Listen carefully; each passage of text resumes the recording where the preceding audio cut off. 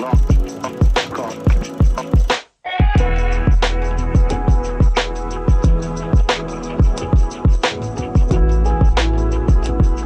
guys, how's it going? This is Nico, one of the co-founders of Ibis brand. This is our story. We started the company June 20th, 2019. The reason this date is significant, we lost our older brother June 20th, 2009. It was exactly 10 years after he passed away.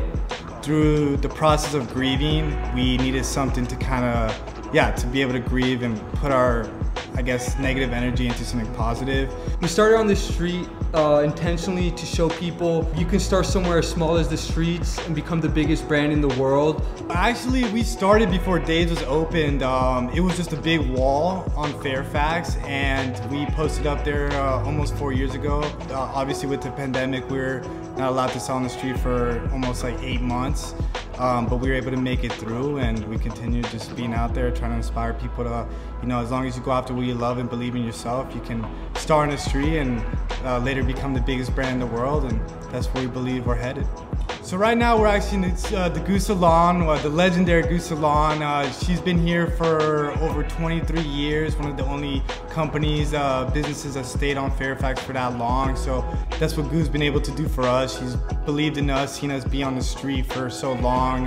So the significance of the logo, we made the logo a heart because we believe that's the first step to success. You gotta wake up every day, go after what you love, and wear your heart on your sleeve.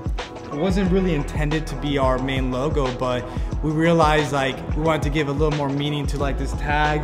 So now you have something tangible, going after what you love. You can actually see it every single day on your sleeve, and I think it's something really cool that people can relate to.